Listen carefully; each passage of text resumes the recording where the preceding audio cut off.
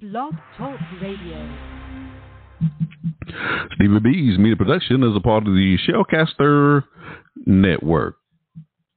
The proclamation of the gospel of Jesus Christ by members of the Churches of Christ. With your host, Stevie R. Butler. You're listening to the Gospel Light Radio Show. There's a call comes ringing o'er the restless waves. Send the light, send the light. There are souls to rescue, there are souls to save. Send the light, send the light, send the light. We will spread the everlasting light with the wind, leading with heart and hand, giving God glory evermore. We will follow His command. Send the light, the blessed gospel light. Let it shine from shore to shore. Send the light, and let its radiant beams light the world forevermore.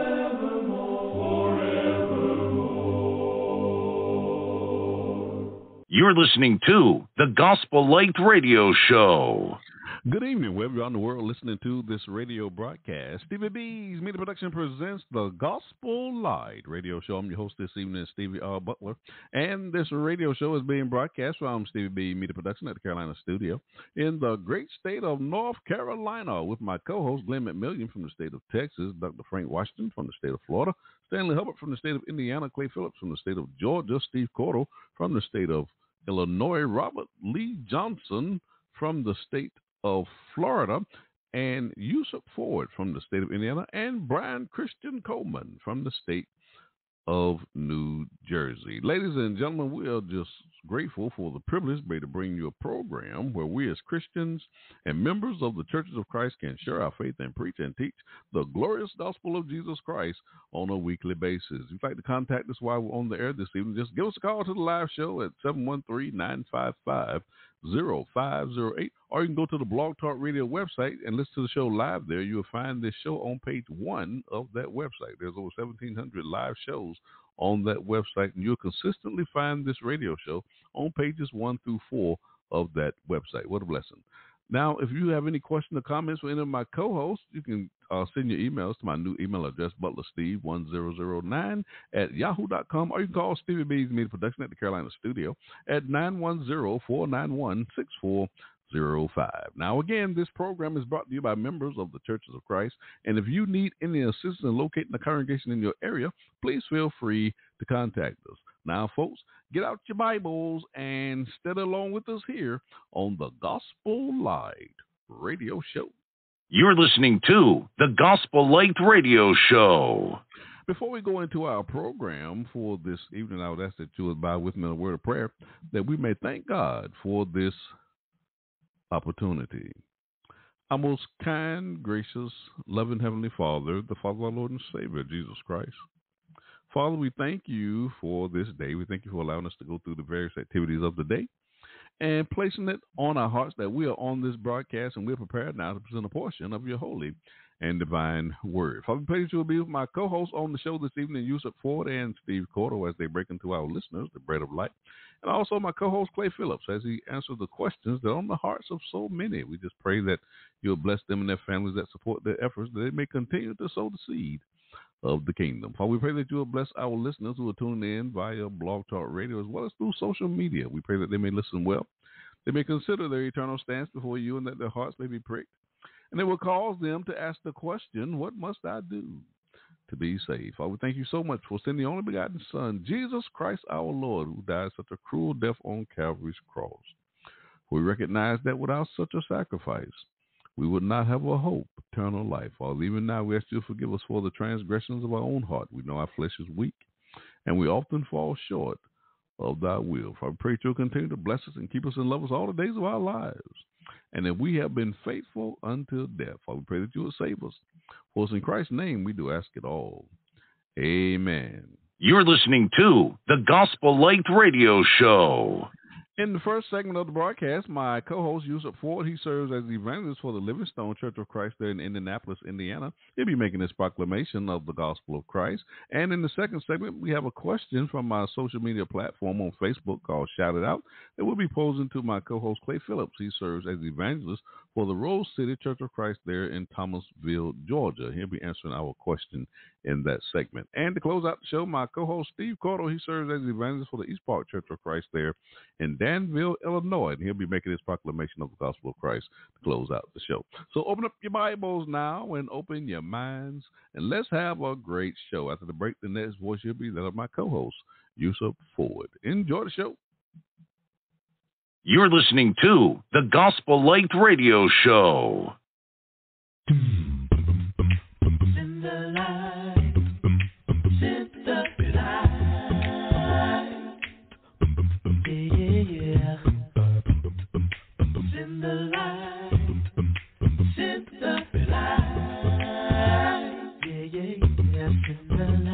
There's a call come ringing on the restless way. Send the line, come on and send the line. There are souls to rescue, there are souls to save. Send the line, come on and send the line. Send the line, the blessed gospel line. From shore to shore, come on to the line. The blessed gospel light, let it shine forevermore. We have heard the Macedonian call today. Send the light, oh send the light, and a golden offering at the cross we lay. Send the light, oh send the light, send the light, the blessed gospel light, let it shine from shore to shore. Send the light, the blessed gospel light, let it shine forevermore. Let us not grow weary in the work of love. Send the light, come on and send the light. Let us gather just for a crown of love. Send the light, come on and send the light. Send the light, oh the blessed gospel light. Let it shine from shore to shore. Send the light, let it shine forevermore. Come on, everybody. Light for hearing all around the All world. around the world. Send the light. We have been chosen to do a good work. And oh, send the light, the blessed gospel light. Come on and why don't you sing that gospel light. Let it shine, forevermore.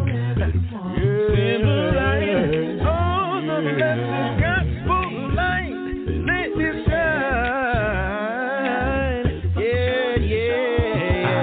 yeah. Hey, that light, that light.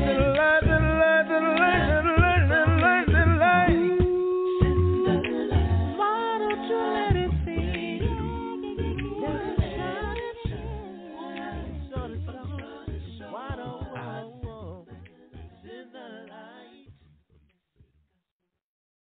You're listening to the Gospel Light Radio Show.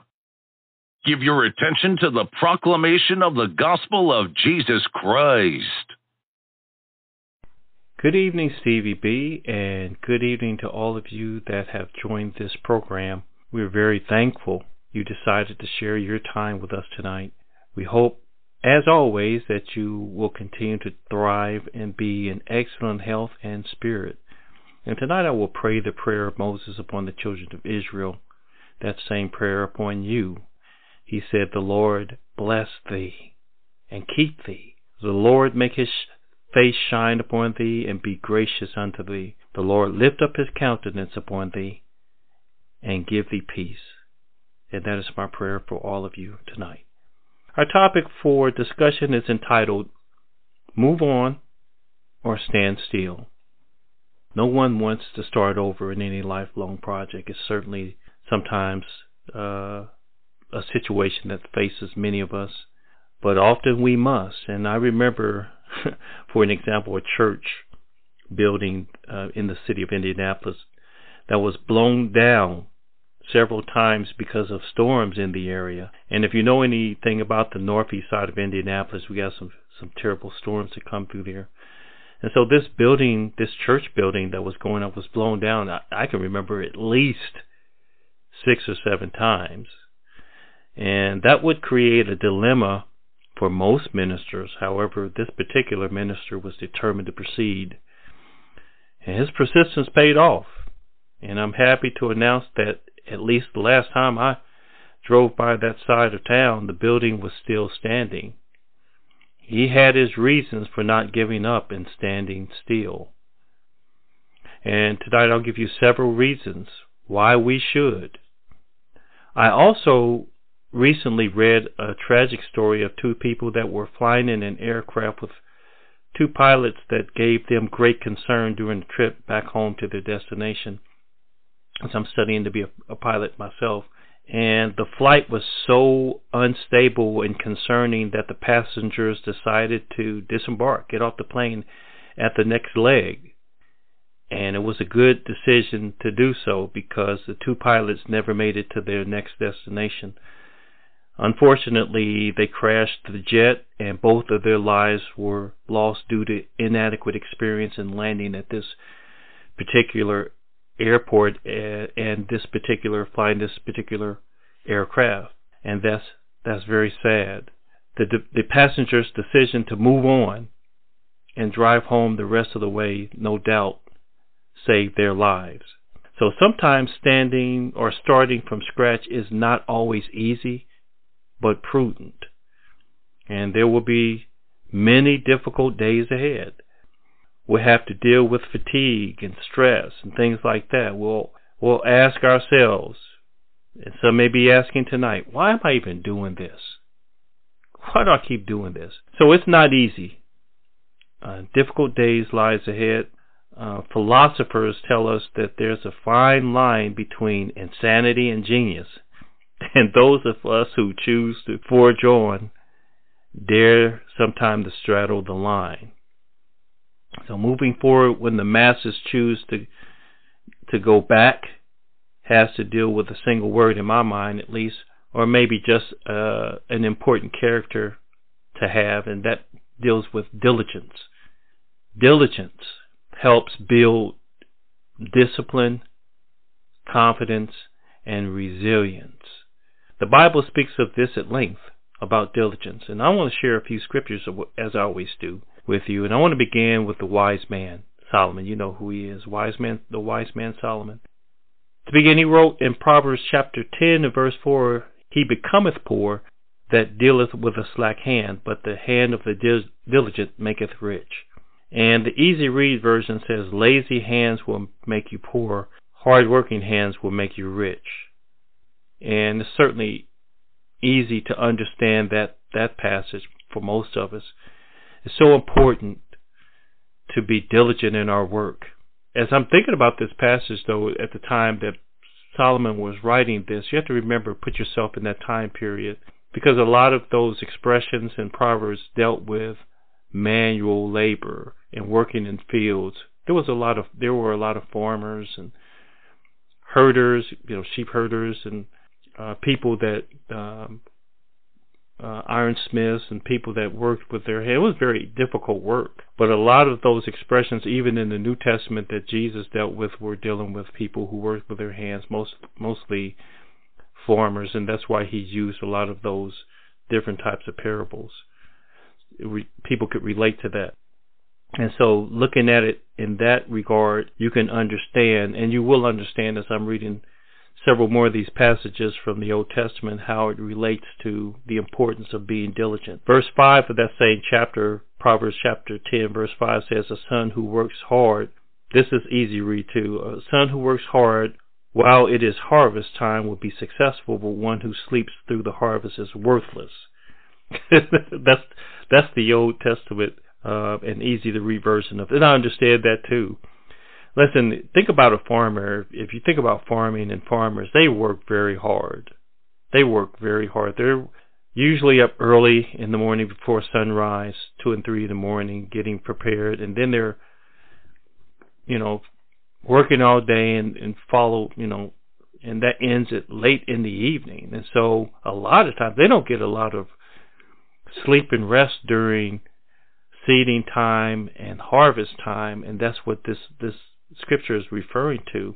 So, if I had sons and I was a farmer that, were lazy and didn't want to keep up with the workload and just kind of taking it easy while everyone was laboring as hard as they could to make our family, to a living, as a father, I'd be very disappointed as well. That's where Solomon's coming from here. Proverbs chapter 12 and verse 24, it says, the hand of the diligent shall bear rule, but the slothful shall be under tribute. Now, here's the easy read version. Those who work hard will be put in charge of others, but lazy people will have to work like slaves. You see that every single day. Some of you have experienced that, how people are moving up the ladder. The very focused, diligent, hardworking individuals on the job are often promoted.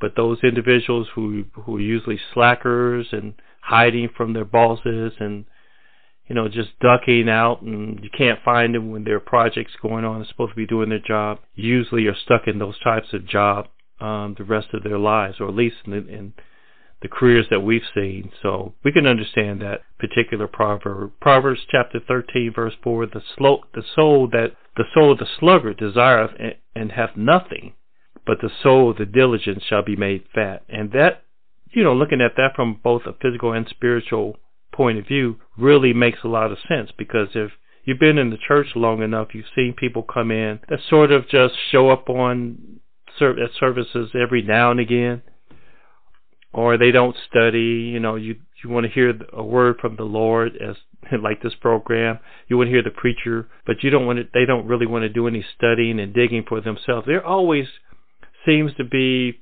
falling behind in things, and they're always making a lot of little mistakes and errors, and they're at the altar a lot, to be honest, or they're calling on the preacher. I remember very early on in my ministry, I would get calls early in the morning, 2 and 3 in the morning, and all throughout the day from people who just were kind of like that. And I would encourage them to study, and I would encourage them to come to the lessons, to the services during the week, or to have, make time to study with older brothers and sisters who were, had plenty of time to study with them, but some people just didn't want to put the time in. And so they were very lean in their spiritual self. It was very lean. Whereas people who were missioning all the time, or going out to, on the visitation circuit, visiting with the elders, visiting with the sick, going to the nursing homes, you know what I'm talking about, those people that were always involved. They were always so happy and full and showed great gratitude and were thankful and trying to make their life better and for the most part making the lives of other people better as well. So we can understand that. Easy Read says lazy people always want things but never get them, and those who work hard get plenty. And we see that in many respects. We see it in the spiritual realm, and you can understand it in the physical realm as well. Here's another interesting passage. Solomon says, "Seest thou a man diligent in his business? He shall stand before kings. He shall not stand before a mean man." And this is certainly true. When you're diligent, I've been fortunate enough to stand before some really important people in society, and meeting people like that every day. And I've learned from the Bible. God is my teacher. I go to, if you will, the Kingdom of Heaven University. because you can learn a lot about life if you apply God's principles, and you can learn a lot about business. Jesus said, he asked his mother and father when they were looking for him after he had been lost. He said, "Know you not that I must be about my Father's business?" And he's in the business of saving souls. God has great businesses, and if you look at Jesus' ethics and his practice, you can apply his life and his principles in your business, and you will be very fortunate, and you'll stand before a lot of important people. And that's how I read it. Skilled workers will always serve kings. They will serve important people. But people who are not diligent or have less important jobs, they won't meet that many interesting people, I would say. Even in the New Testament, we have passages about diligence. For example, 2 Corinthians chapter 8 and verse 22, Paul said, and speaking to the Corinthians, "And we have set with them our brothers whom we have oftentimes proved diligent in many things, but now much more diligent upon the great confidence which I have in you." And so Paul is talking about the diligence of the brethren. And that's very important for brethren to be diligent in their work, be diligent in the Lord's business, be diligent in service. When there's an opportunity, jump on it. Don't wait to be asked.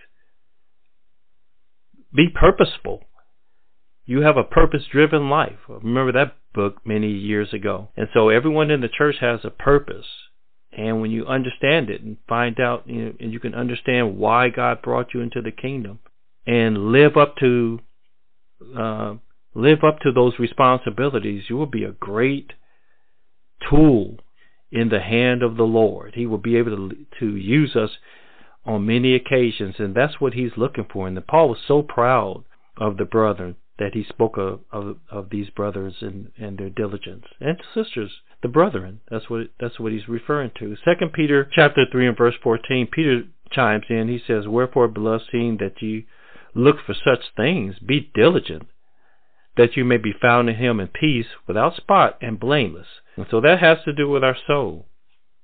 Constantly working, constantly being faithful and focused on our life and the life that we live in Christ Jesus. So remember, if you have to start over while you're being diligent, you will face some things. We'll have some challenges. We'll face some difficulties. But remember, if you keep on trying, there's light at the end of the tunnel. There is an end of difficult or unpleasant situations that you and I are dealing with at the moment.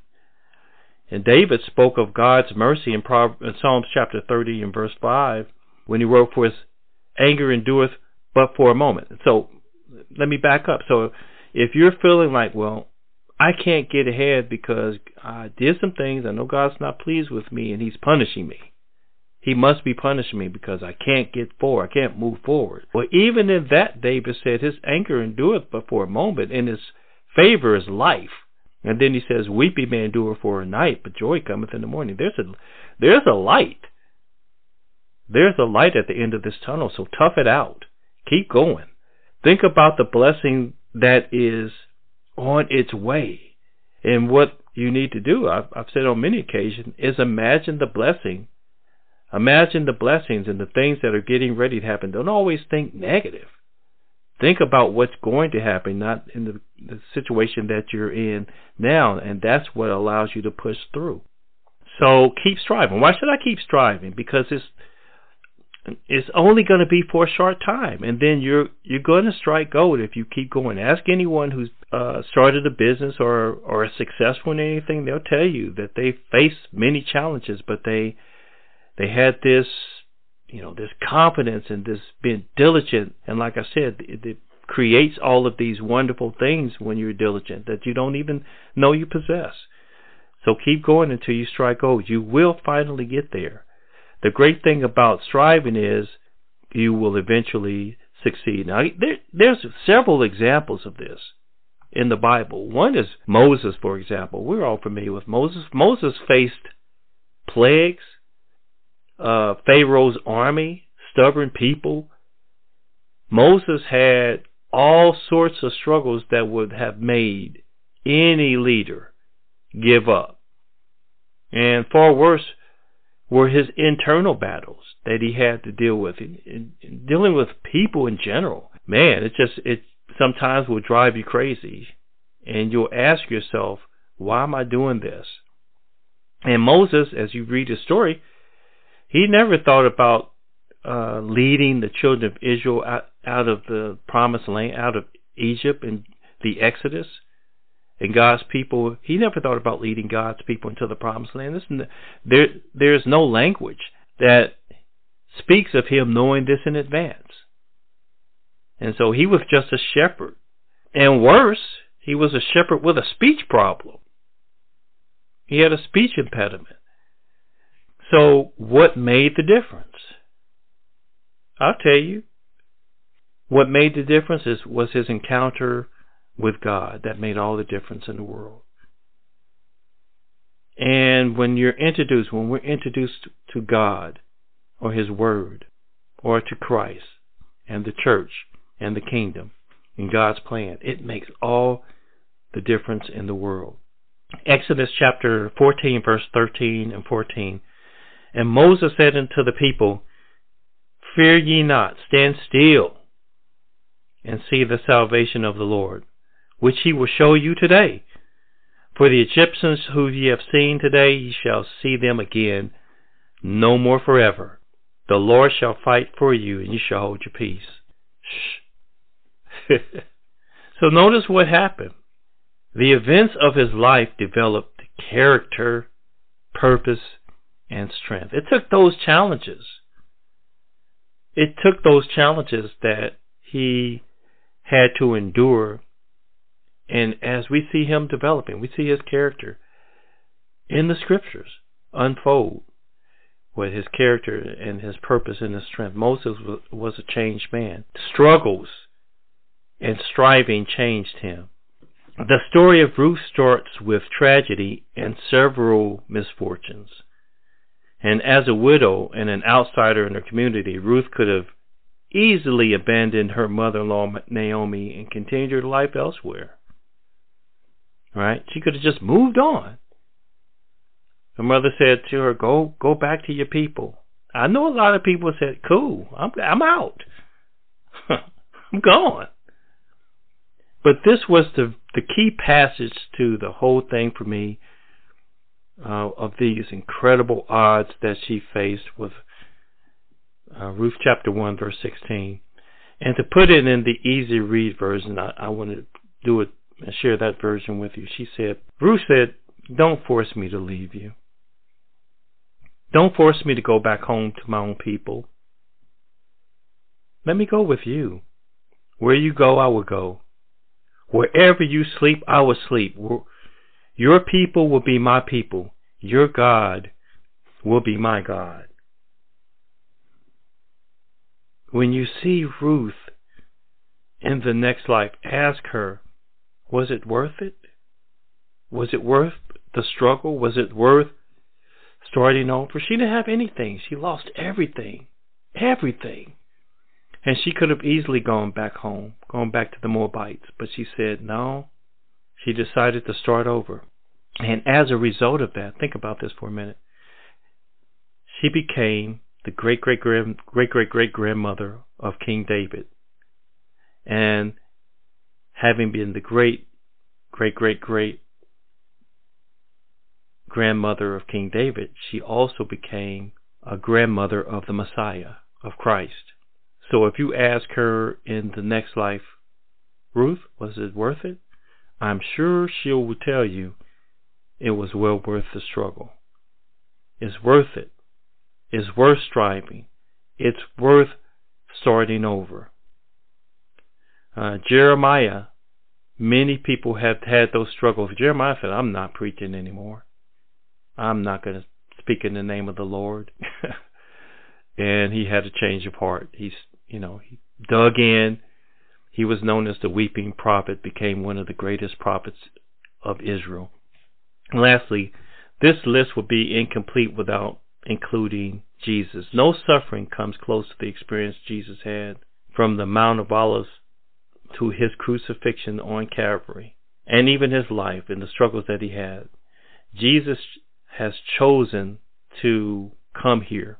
And the path that he chose was not easy. He even showed the apostles on the Mount of Transfiguration what his glory was like in heaven. But he left it all to come down and serve us and show us the way home.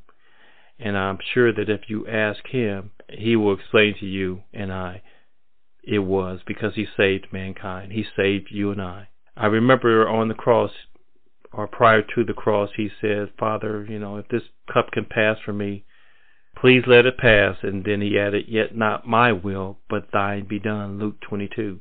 So sometimes, again, starting over is not easy. There are going to be times when we're faced with hardships and difficulties, and we're not going to want to start over. It's not easy. And as I said, difficult days will lie ahead. And again, the fine line between insanity and genius. But those of us who choose to forge on and to keep moving forward, maybe we are straddling that line. But I choose to move forward, and I've chosen to suffer like Paul in the name of the Lord. And I know for a fact, not only in the physical sense, but also in the spiritual sense, I will succeed. I will see glory. I will see the Lord's face in peace, and I'll make it back home. And I wish the same upon all of you. Again, the Lord bless thee and keep thee. The Lord make his face shine upon thee and be gracious unto thee. The Lord lift up his countenance upon thee and give thee peace. Take care, and we'll talk to you the next time. Thank you, Brother Stevie B, for this opportunity.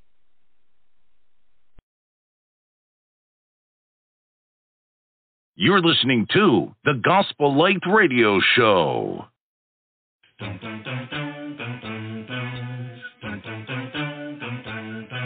If you travel this road, you'll have a trial. Sometimes you're up, Lord. Sometimes you down. Help you travel this road, you have a trial. You have trouble on every hand. Lord, temptations and hidden snares, they often take us unaware, and we'll wonder why the test when we're trying just to do our best. But if you travel this road, you'll have a trial. Sometimes you're up, Lord. Sometimes you're down. Help you travel this road, you have a trial. You have trouble on every hand. Well, I walked down to the railroad. Yes, I stepped up to the track. Well, I saw that big light coming. You ought to see me moving back. Yeah. When they talk about your baser, I can taste just as much as I please. If you want to beat me racing, you have to fall on your bended knee. Lord, if you travel this road, you'll have a trial. Sometimes you're up, Lord. Sometimes you're down. Help you travel this road, you have a trial. You have trouble on every hand.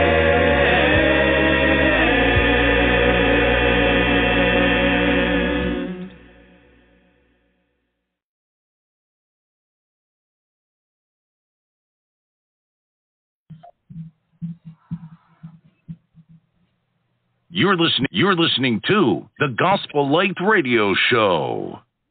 Shout it out question. Ladies and gentlemen, we have a question from my social media platform called Shout It Out that we want to pose to my co-host, Clay Phillips. Clay serves as the evangelist for the Rose City Church of Christ there in Thomasville, Georgia. And we want to also encourage our listeners to go to that group there on Facebook and get involved in those biblical discussions. Brother Clay, how you doing this evening? Marvelous, my friend. Simply marvelous. How you doing? I'm doing just fine. We have a doozy of a question. Now, this question, I believe, is asked in light of what we see that's going on in the world with the war between Israel and Hamas. I think this question is very important to Christians today. And here's the question. It's from an anonymous query. And the question is, how important is Israel to Christians? What say you to this question? Thank you, Brother Steve. I believe that the question is a very advantageous question that needs to be answered in a biblical sense. Too often we get off track biblically and from the dispensations that God lead us through. The Bible says in Hebrews 1, God who at sundry times and in divers manners spake in time past unto the fathers by the prophets, has in the last days spoken unto us by his Son. God used very different things. Now, I want to, first of all, let the record be shown. I'm going to give you 3 homiletics. Roman number 1, let me give you these first, because there's no way we'll be able to deal with all of this, but I'm going to give you the homiletics first. The Roman number 1, we need to understand that God covenant with Abraham. To really get a grip, to really understand what is going on with this today, is God covenant. We need to understand God covenant with Abraham, which was Abel at the time. And then Roman number 2, we need to understand this. Our spiritual inheritance is through the Jewish people. Our spiritual inheritance is through the Jewish people. And then Roman number 3, we need to understand the restoration of Israel and the awakening of a new man. Let me say that one more time. The restoration of Israel and the awakening of a new purpose, a new man. And so we're going to look at that, if you will, on this particular question. And so the question says, how important is Israel to Christianity? First of all, let me give you 2 targets. Number 1, the first target we need to look at is that if God cares about something,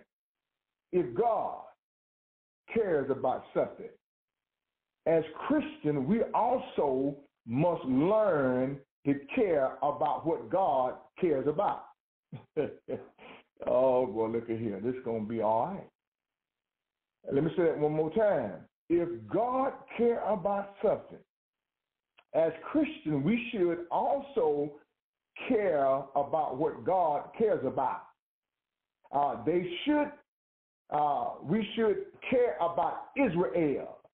The Apostle Paul addresses this. So let's look at the Bible. Let's look at what the book says, the Bible. Let's go let the Bible speak, Brother Clay Phillips. Let's turn our Bibles now with me to the book of Romans, chapter 10. Romans chapter 10. I want to commence reading at verse number 1 through verse 4 for advocate of explaining the message, and then we'll look at, go down and drop down and look at some other scriptures. Romans chapter 10, verse number 1, the Apostle Paul is writing to the church at Rome, and he said, brethren, my heart's desire and prayer to God for Israel is that they might, listen, come here, that they might be saved. So the Apostle Paul addresses this particular question how important is Israel to Christianity? And so here we look at the Apostle Paul said, listen, because understand now, the Apostle Paul was a Jew. He was an Israelite. He was a Jew among Jews. He said, listen, I want y'all to understand something. If anybody care about Israel, I do. Wow. If anybody care about Israel, I do. He says, brethren, my heart's desire and prayer to God for Israel that they might be saved. Then in verse number 2 he said, now notice what it says, for I bear them record that they have a zeal of God, but not according to knowledge. Now understand this. When he says, I bear them record, he's using his own life for example. The word record there, etymology simply means witness. He said, I am a witness of how you guys feel, how Israel feels, because I was messed up myself. I thought that everybody should bow down to us. I thought. He said, now know what he said, for I bear them record that they have a zeal of God, but not according to knowledge. For they've been ignorant of God's righteousness and going about to establish their own righteousness, have not submitted themselves unto the righteousness of God. So Apostle Paul said, listen, that's how I was. I was like that. I was going around, read the book of Acts. I was going around killing Christians or putting them in jail. I held the jacket of the one that stoned Stephen. Something happened to me. How important, Brother Phillips, is Israel to Christianity? So notice now in verse number 4 he says, for Christ, he said, for Christ is the end of the law, for righteousness to everyone that believeth. So he explained to us, he said, listen, I understand. I really want Israel to be saved because I am a Jew myself. But he said, I want y'all to understand something then. They have rejected Christ. They have rejected Christ. I rejected Christ because it was the Jews that crucified him. We crucified him. I was determined, but until that bright light overshadowed. Now, I'm going to bring a bright light up in this thing tonight. Can I bring a bright light up in here tonight? Notice what it says in verse 11. Drop down to verse 11, save some time. He says, for the scripture said, whosoever, now Paul said, listen, I'm going to tell y'all now, I'm going to tell y'all what's the deal here. Whosoever, for the scripture says, whosoever believeth on him shall not be ashamed. In other words, understand this, that the gospel is not tied down to Israel. Let's see what it says then. I'm reading the Bible. It's in the book, verse 12. For there is no difference between the Jew and the Greek. Paul said, now I'm witnessing this. I understand this now. Because God has sent me, the Jew, to the Greeks and the Gentiles. God has sent me. God stopped me from understanding and thinking that I'm more important than other people. So now I got to share with you. I got to help you understand what is important. He says, for the same Lord over all is rich unto all that call upon him.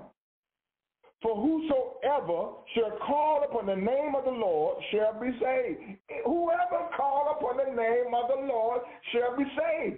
What is important here? What is going on here? Notice that Paul said in verse 14. He says, now, how then shall they call upon him who did not believe? And how shall they believe on him whom they have not heard? And how shall they hear without a preacher? Preacher, you got to help us out tonight. You got to share with us. You need to help us out tonight. Verse 15 says, and how shall they preach except they be sent?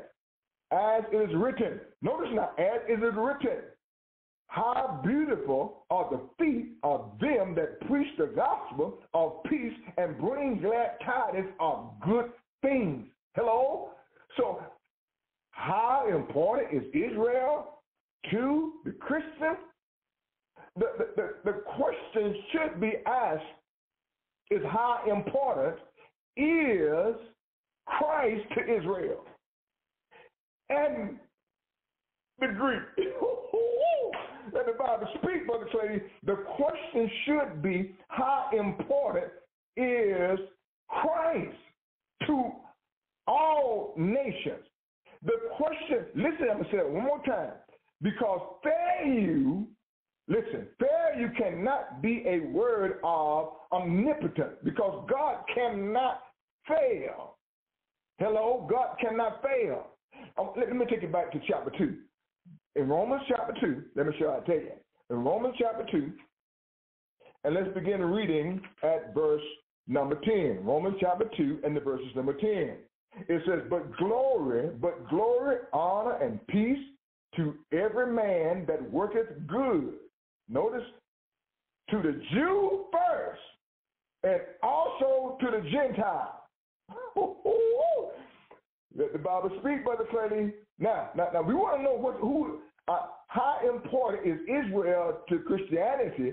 We need to understand how important Christianity is to Israel, and how important Christ is to all of us, and to the Jews and the Gentiles. Notice what it says now. I'm going to read that verse 10 one more time. But glory and honor and peace to every man that worketh good, to the Jew first, and also to the Gentile. Now notice in verse 11. For there is no respect of person with God. Let the Bible speak, Brother Clay Phillips. For there is no respect of person with God. So the question itself is antithetical. So when you look at the question says, how important is Israel to Christianity, or how important Christianity to Israel, the question is antithetical. Why? Because it is not that important with God. Because God has no respect of person. Notice I dropped down to verse number 12 of Romans chapter 2. For as many as have sinned without law shall also perish without law. So using an illustration of the Gentiles, and then he's going to use the illustration of the Jews. Now watch this, listen. And as many as have sinned, notice now, in the law shall be judged by the law. So he's using two things here. He's using the Gentile and the Jews, or Israel. Verse 13 says, for not the hearers of the law are justified or just before God. In other words, God said, listen, just because you didn't hear the word doesn't mean that you are justified. But the doers of the law shall be justified. For when the Gentiles, which had no law, did by nature the things contained in the law, these having not the law are law unto themselves. Notice in verse 15, which showeth the works of the law written. Now notice that, hello, this is getting not Trey Lee Phillips, you get down to the nitty gritty. Notice what it says here. He says in verse 15, when which show the work of the law written in their hearts, their conscience also been witness, and their thoughts. The meanwhile, it says excusing one another. In other words, we try to find who is important. Let the Bible speak. They trying to find out who is important. So now, what Paul does, Paul gives us the framework of what is important. He said, listen, he explaining to us the heart of a man is what important. God looks at the heart and the conscience of a person, not his nationality, not whether he's black, green, blue, yellow, purple. God is not concerned because the whole ordeal was not about nationality. I'm going to show it to you. Tell somebody, listen to this. Notice now, so what he's saying here, he says in verse 16 of Romans chapter 2, in the day when God shall judge the secret of men by Jesus Christ according to the gospel. What is the most important? The gospel. What we must hear? The gospel. What we must preach? The gospel. What is important to the Gentiles? The gospel. What is important to the Jews? The gospel. What is important to everybody? The gospel. Let the Bible speak, Brother Clay Phillips. Okay, now what you mean by that? Now, what it's saying in verse 15, let me give you exegetical setting of verse 15, that the Gentiles will not be judged on the basis of the Jewish law. That the Gentiles will not be judged on the basis of the Jewish law. Then it's telling us, because that's what it says in verse 15, to mean while excusing or else excusing. So here, the Jews will not be excused by the Gentile lack of law. So whether the Gentiles they do by nature the things contained in the law, and the Jews was taught what to do through the law. So the Gentile will not be judged on the base of the Jews' law or the Jewish law. The Jews will not have any excuse because the Gentile, you can't say this, well, they didn't do this and they didn't have this and they didn't. You can't make that excuse because God gave you the law. He chose you purposely. And so you have no excuse for that. No, understand now, you have no excuse because God have no respect to person. Because it is our conscience. It is, listen, it is the conscience. Turn your Bibles now to 1 John. Everybody turn the Bibles now with me to 1 John chapter 3, verse 20 and 21. 1 John chapter 3, verse 20 and 21. The Bible says, for if our heart condemn us, God is greater than our heart. And knowing all things, God knows all things. What is important is our heart, the mind that thinketh. Now, there are exegetical, there's all things about the heart, but what I'm focusing on now is the mind that thinks. God wants you to think. Hello? He says in verse 21, beloved, if our heart condemn us not, then have we confidence toward God. So now what is important to me? Important to me is the gospel of Jesus Christ. Turn your Bible now to Galatians. Let's go to Galatians. I got to hurry up because I don't have much time. Galatians, the chapter is 3. Everybody turn the Bible now to Galatians chapter 3, and I'm going to commence reading at verse 26. Galatians chapter 3, and the verse is number 26. Notice what the Bible says here. Notice what the Bible says. For ye are all, the children of God. For we are all the children of God. So the question itself is antithetical. How important is Israel to Christianity? Or you can ask, how important Christianity to Israel? But the issue is how important Christ is in our hearts. Our heart is what God is going to judge. Notice what it says now, for ye are all the children of God by faith in Christ Jesus. For as many of you as have been baptized into Christ have put on Christ. The issue is, have you put on Christ? That's what Paul said, my heart desire and my prayer to God for Israel is that they might be saved. Paul knew they were not saved because they were Israelites. He knew. Then it says in verse number 28, come here, call somebody and tell them this. Listen, there is neither Jew nor Greek. Somebody in the body of Christ. There is neither Jew nor Greek. There is neither bond nor free. there is neither male nor female, for ye are all one in Christ Jesus. So the question is, what is important? It is the gospel of Jesus Christ. Now, see, the thing is, we need to really understand what the gospel is. In 1 Corinthians, it teaches us that the gospel is the death, the burial, and the resurrection of Jesus Christ.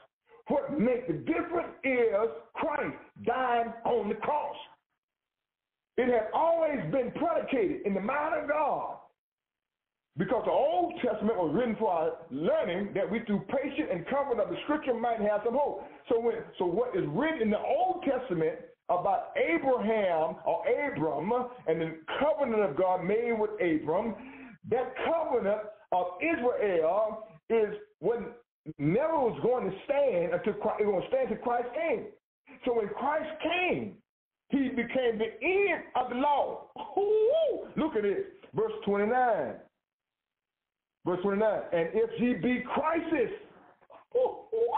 let the Bible speak clearly, then are ye Abraham's, come here, then are you Abraham's seed,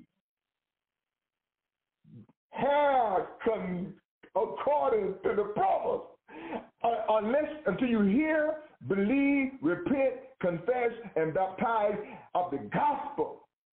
Then you become the spiritual Israel of God. God's concern is about his people accepting Jesus Christ as Savior. So in Romans 1, you remember I gave you Romans 1, God's covenant with Abraham was written for our learning, that we through patience and comfort of the Scripture have hope. So when God, in Genesis chapter 12, read it for yourself, verse 1 through 3, when God gave Abraham, okay, I better read that, because that's some good stuff. I better read that, because I don't want to leave you out on that hanging. Turn to Genesis chapter 3. Let me show it to you. Genesis chapter 3, verse 26. Genesis 3, and the verse is number, let's do Genesis 3, and the verse is number, no, let's go to Genesis 12. Save some time, because I don't have time to read all that. Genesis 12, verse 1. Genesis 12 and verse number 1. If I try to go through all that. Now, let's read all that on your own.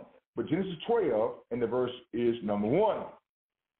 And the Bible says, and the Lord had said unto Abram, his name was Abram at the time. Remember now, his name was Abram at the time. Get thee out of thy country and from thy kindred and from thy father's house unto a land that I will show thee. And I will make of thee a great nation. Because I will make you a great nation. But now, what we must understand is that God was speaking of providential scheduling.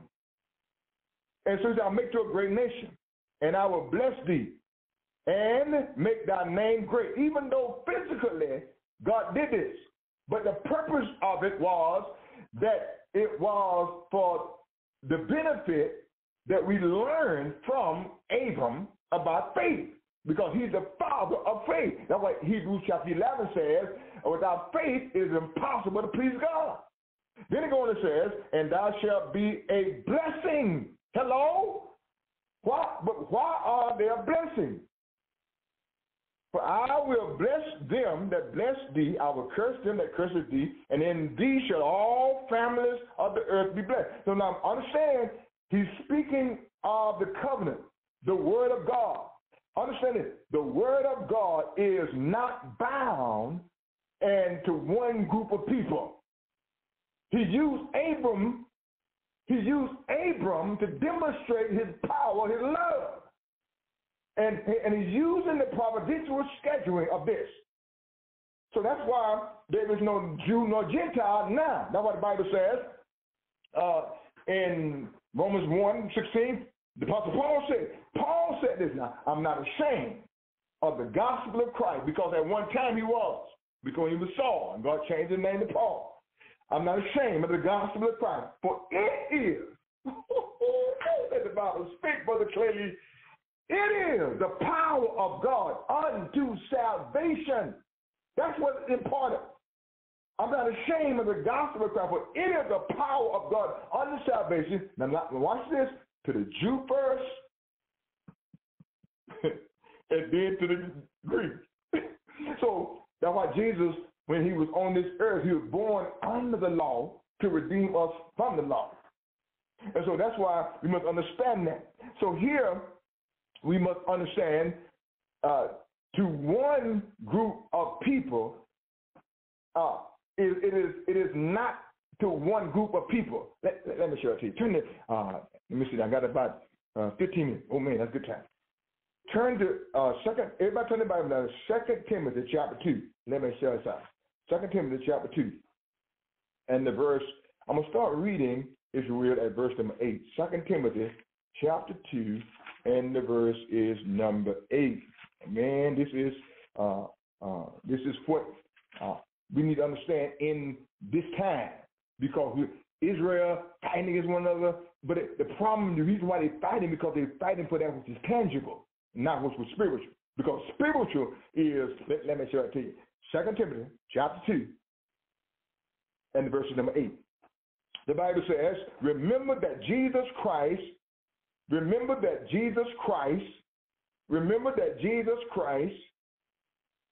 of the seed of David was raised from the dead according to my gospel. Paul said, listen, Timothy, Jesus Christ is the seed that it was talking about all this time.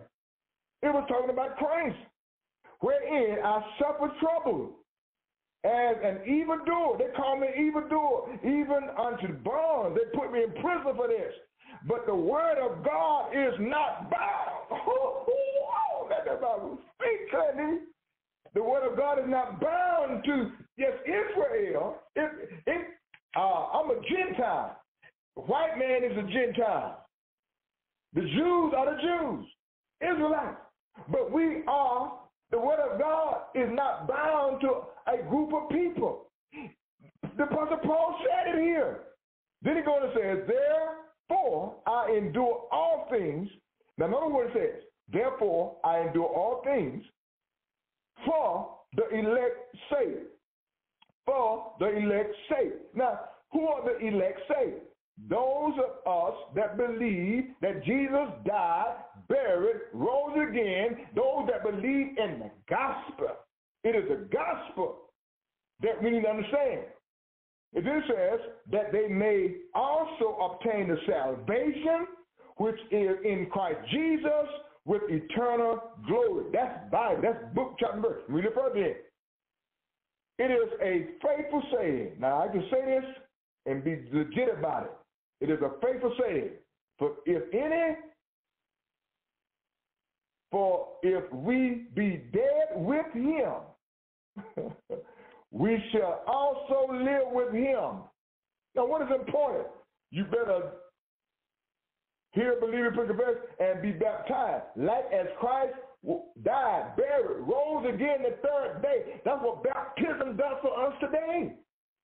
Hello? Then he goes and says, if we suffer, we shall also reign with him. If we deny him, he also will deny us. Hello? What is important? Christ. If we believe not, yet he abideth faithful. In other words, if you abide faithful, he cannot deny himself. Jesus, I'll be there for you. I'll be there with you if you do what I ask. Now, let me say this here. Our spiritual inheritance is based through the Jewish people. I understand that. I understand that the Old Testament, the Bible talk about that. I understand that. I understand what it's talking about. But let me help you understand how the new branch and the old branch are into the drafting of the tree. We need to understand that. We need to understand. All right, turn your Bible now to Romans chapter 11. Romans chapter 11. And I'm gonna commence reading, if you will. I'm gonna start reading at verse number 12. I'm gonna try to wrap it up right here because I know I'm not gonna have time to finish it all up. Romans chapter 12. Now we're gonna look at the perfect will of God. This is what this is talking about. to see the overall perfect will of God coming to influential, coming together, okay? The perfect will of God. So we got Romans chapter 11. Everybody turn the Bible now to Romans chapter 11. And I'm going to commence reading at verse number 11. Now watch this. Listen to this. I'm going to try to finish this up as much as possible. It says, I say then, have they stumbled that they should fall? God forbid. Now he's talking about the Israelites, the Jewish people. Have they stumbled so they cannot get right? The Bible says, God forbid. Are they important to us? Yes. Jesus Christ still came down through their seed. They are important to us. They was important to God. God used Abraham and through the seed. Read Matthew chapter 1, the genealogy of Christ. It is imperative that we understand that they were important for the coming of Christ. Hello? And so it says, so the Apostle Paul said, listen now, I want you to understand. I say then, have they stumbled that they should not fall? God forbid. In other words, have they stumbled that they can't get right? But rather, through their fall, salvation. Now come here. Salvation is come unto the Gentiles to provoke them to jealousy. In other words, Israel, the reason why Israel is fighting, the reason why they're struggling, because they feel that nobody listening to them because salvation came down through them, their genealogy, and it did. But the problem is that they rather, through their fall, it helped the Gentiles. So their failure allowed God to open the door for us. That's why they are so important. Now, can I go a little further? Can I read a little further? It says that, and God provoked them to jealousy. That's why they want to fight. That's why they're fighting, because they're jealous. Because we talk about Christianity. We talk about Jesus Christ. The Apostle Paul was the same way. And they got jealous. And Paul said, I went everywhere. Trying to kill. And that's what happened today. That's why they're fighting. Notice in verse number 12. Not if the fall of them to be rich of the world, and the diminishing of them, the rich of the Gentile, how much more their fullness. In other words, he said, listen, we ought to take advantage of the opportunity of Jesus dying on the cross, quit falling. Because what's going to happen is we all, you're either going to end up being rich or you're going to be poor. You arguing, you fighting, and you struggling. He said, why are you doing this? Because the fullness of Christ has already come. Jesus, in his fullness of time, the Bible says, came in this world in the fullness of time. Then he goes and says, notice now, for I speak unto the Gentiles, inasmuch as I am an apostle of the Gentiles, I manifest mine office. I'm telling you. This is what I'm telling you. I'm going to manifest my office, my ministry. My ministry is to the Gentiles. So here, the Apostle Paul said, my ministry, God told me to go to the Gentiles. Why? Because all men got a right to be saved. Verse number 14 says, but if by any means I have provoked to emulation them which are my flesh, talking about the Jews, that they might save some of them. Paul said, I want to save some of them. That's why he said in verse number 1 of Romans 10 that I want to save some of them. God Almighty. In verse number 15 says, for if notice now, if the casting away of them be the reconciliation of the world, that shall the receiving of them be but life from the dead. In other words, he said, listen, God said, listen, the whole purpose was that all men are reconciled and come to him. Now let me drop down to save some time, verse number 24. And I got 5 minutes according to verse 24. For if thou would cut off of the olive tree, which is, notice why, which is wild by nature, and cert grafted. So understand, you got to understand the drafted. Understand this, that we are drafted. So he says that how the new branches are drafted in. Does this mean that God has rejected the Jewish people? No. Forever, no. Of course not. What it means is neither of us have anything, neither of us have anything to boast about. For all have sinned. Romans 3, verse 23, for all have sinned and fallen short of the glory of God. The Jews don't have nothing to boast about. The Gentiles don't have nothing to boast about. For all have sinned and fallen short of the glory of God. Now, understand this. If the wild by nature are contrary to nature, how much more, if God would engraft the Gentiles, the wild people, if he'll draft them, the wild folks, don't you know he's going to let the people the Jews back in? He's not going to let, he said, how much more shall these, the good by nature, be drafted into their own olive tree? So we can't walk around and fuss about Israel, they ain't no good. No. The promise was made to them that we might have a right. And God allowed them to fall away, that he can make them jealous, that we can be a part of the kingdom, invite us in. That's what he did. And I don't have time to deal with all that. But one thing I want to say, let me wrap this up. The restoration of Israel is the united of mankind. Hello? Listen, how important is Israel to Christianity is that Christians and Jews must come together and restore the restoration of mankind, because man got kicked out of the Garden of Eden. I don't have time to read all that, and it became enmity. And we must understand the awakening of a new man. That's why the Bible says in Matthew chapter 28, verse 16, the Bible teaches us, he told the disciples, go into all the world, not some of it, all the world, and preach the gospel to every creature, all nations. He that believeth and is baptized shall be saved. I'm your speaker, Brother Clay Phillips. Remember this. Keep it real. All of us are important to God. Not just the Jews, but the thing is, it is Christ.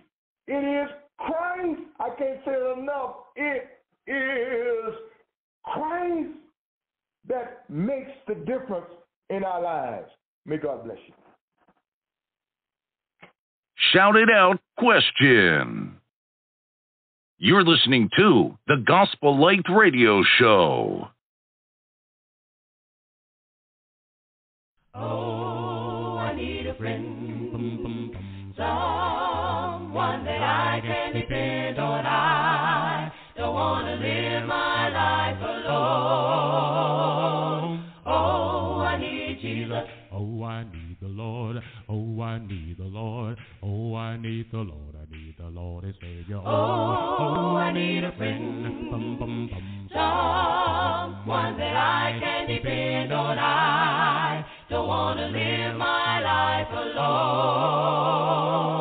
Oh, I need Jesus. Oh, I need the Lord. Oh, I need the Lord. Oh, I need the Lord. I need the Lord and Savior. Oh, I need the Lord and Savior right here in my life, 'cause I know without him there will be much pain and strife. He's the lily of the valley. He's the bright and morning star. Everybody needs the Lord, no matter who you are or where you're from. There's no doubt I need him in my life. Someone that I can depend on. I don't want to live my life alone. Oh, I need Savior Jesus. Oh, I need the Lord. Oh, I need the Lord. Oh, I need the Lord. I need the Lord and Savior Jesus. Oh, I need the Lord and Savior right here in my life. 'Cause I know without Him there will be much pain and strife. He's the lily of the valley. He's the bright and morning star. Everybody needs the Lord, no matter who you are, where you're from. There's no doubt I need Him in my life. Someone that I can depend on. I don't want to live my life alone. Oh, Jesus will save us. But Jesus will save us. When He comes, He will in fact take us away. He will save us. But Jesus will save us. My. Oh, my Jesus will save us. And my Jesus will save us. My Jesus will save us. When He comes, He will in fact take us away. He will save us. My Jesus will save us. My. Oh, my Jesus. He will save you. And you. He'll save you. My Jesus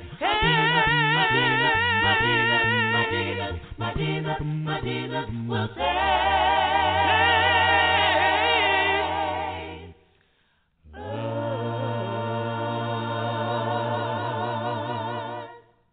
You're listening to the Gospel Light Radio Show. This is a program reminder. Stevie B's Media Production presents. We're airing live shows here on Blog Talk Radio. Telephone number to the live show is 713-955-0508. Or the website is www.blogtalkradio.com/Gospel Light Radio Show. On Tuesday evening, I'm hosting live shows on the second, the third, and the fourth Tuesday of the month. I host a live show, What a Word in the Lord radio show. And on the second Tuesday of the month, this show will air from 6 to 8 p.m. Eastern Standard Time, 5 to 7 p.m. Central Standard Time. And I have a guest speaker from the Brotherhood of the Churches of Christ who will be making their proclamation of the gospel of Jesus Christ. And also during that show, we have the Community Corner segment, and that segment is designed for small business owners and entrepreneurs. We have products and services for our communities. Also have two co-hosts on that show. Lou Gilbert, he serves as the evangelist for the Oak Park Church of Christ there in Philadelphia, Pennsylvania. And also Isa Mullins, he serves with the Church of Christ there in Cary, North Carolina. And the third Tuesday of the month, that show will air at 7 p.m. Eastern Standard Time, 6 p.m. Central Standard Time. And my co-host, Dr. Etherica Lane, she's a board-certified obstetricianist and gynecologist, and she serves with the Gray Road Church of Christ in Cincinnati, Ohio, and she'll be hosting her show, Conversations with Dr. Lane. And on the fourth Tuesday of the month, that show will air at 7 p.m. Eastern Standard Time, 6 p.m. Central Standard Time. And my co-host, Kelly Fletcher, she serves the Livingstone Church of Christ there in Indianapolis, Indiana, and she'll be hosting her show, The Kelly Fletcher Show. Then on Thursday evening each week from 6 to 8 p.m. Eastern Standard Time, 5 to 7 p.m. Central Standard Time, I'll be hosting a live show, the Gospel Light Radio Show, and there are 8 co-hosts on this show: Clay Phillips, Yusuf Ford, and Dr. Frank Washington, and Steve Cordo, Stanley Hubbard, Robert Lee Johnson, Glenn McMillan, and Brian Christian Coleman. And these gentlemen will be presenting lessons from the Word of God, and each week I have 2 of my co-hosts on the air with me. I'm also taking a question from my social media platform on Facebook called Shout It Out. I'll be posing to one of my co-hosts on that live show as well. Then on Friday night, I'll be hosting a live show, Stevie D Acapella Gospel Music Blast. And this radio show is the 2022 recipient for the NACAMA, National Academy of Christian Acapella Music Artists Award for Outstanding Achievement in Record or Radio. This show will air from 9 to 11 p.m. Eastern Standard Time, 8 to 10 p.m. Central Standard Time.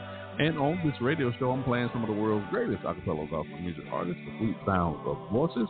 And we're also interviewing artists, producers, writers, and we're debuting new music and also featuring old music on that show as well. And every third Friday of the month, we have a Top 20 Countdown show. And we also have on-demand episodes. There are just a variety of musical platforms that you can go to listen to these shows. Wherever you get your favorite podcast from, just search for Spotify, iHeartRadio, Amazon Music, Apple, iTunes, YouTube, just to name a few. And just search for Stevie B Media Productions. And we also have recorded version shows. These are shows with album debuts mostly. And so the same playlist was used on the live show here on Blog Talk Radio. And the sound quality is excellent. It's done in beta hi-fi, so you really enjoy what you're hearing on those recorded version shows. And these shows can only be heard on iHeartRadio, on Deezer, and also on Amazon Music. And just search for Stevie B recorded version shows. If you would like to become a sponsor for these radio shows, just contact my sponsorship manager, Michelle Marco. She lives in Fort Lauderdale, Florida. Her telephone number is 954-687-4705. The 3 E's of Stevie B Media Production. It is the objective of this broadcast. We want to educate, we want to edify, we want to encourage you in the study of God's Word. And that will conclude our program announcements. You're listening to the Gospel Light radio show. Stay tuned. My co-host Steve Cotto is up next. You're listening to the Gospel Light radio show.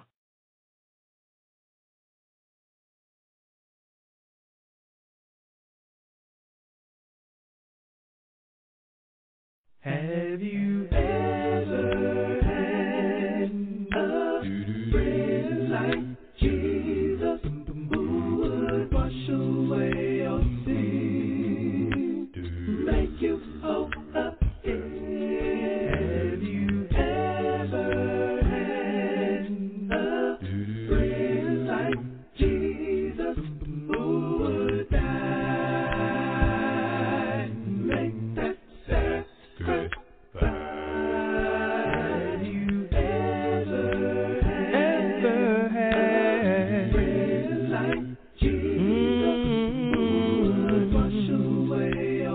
Wash them all away now. Ever had a friend like Jesus?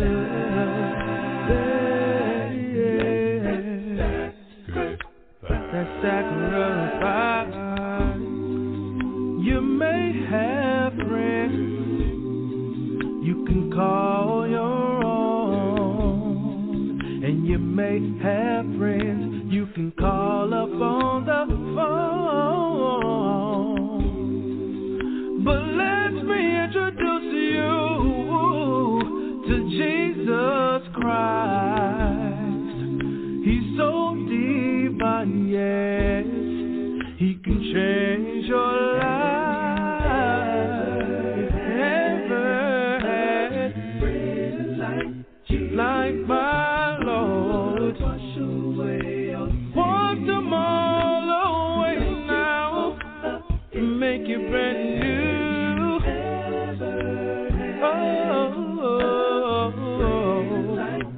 Like my Lord died on that cross for me.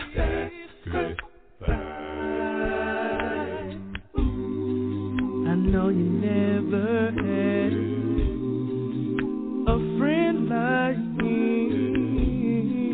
He's the only one who can wash away your sins. You ought to give him a try. No, be baptized. You better do it right now, 'cause you're running out of time.